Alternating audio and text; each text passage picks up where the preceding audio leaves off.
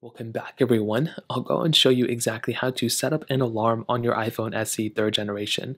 Now luckily for you, this is a very basic process and there really isn't anything crazy with it. So all you have to do is go ahead and find your specific clock application. If you're using a different clock application, you can go through the same process, but you want to go and find this clock application that looks like this.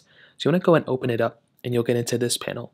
Now all you want to do here is go ahead and at the bottom you'll see world clock, you'll see alarm, you'll see stopwatch, and you'll see whatever that is.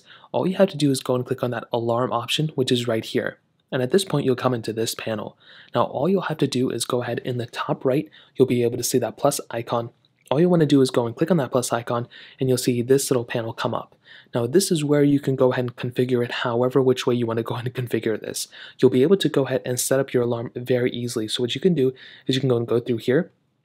You can choose the time that you want to go ahead and set your alarm for. So if you want to set an alarm for 2:19 p.m., well, you can go and set it up like this, type in 2:19 p.m. right there, and you can go ahead and have it repeat. Now this is important.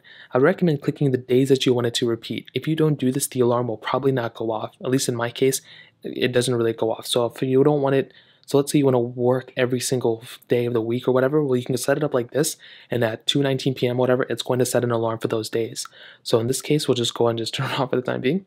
But you want to go ahead and configure it however which way you want to. You can enable snooze if you want to. Sometimes you may not want to have that ability.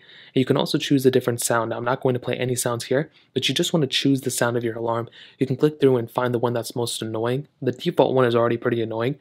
So at that point, you're pretty much good to go. All you have to do here is click save, and the alarm will be saved and it will come up right here. And from there, you don't really have to do anything else. The alarm should be able to go, and that's pretty much it. If you guys have any other questions or anything like that, let me know in the comment section below. Hit the like button, that helps me so much, but definitely hit that subscribe button. More importantly than everything else, I love every single one of you guys. Hopefully I'll catch you guys in the next video. Peace out till then.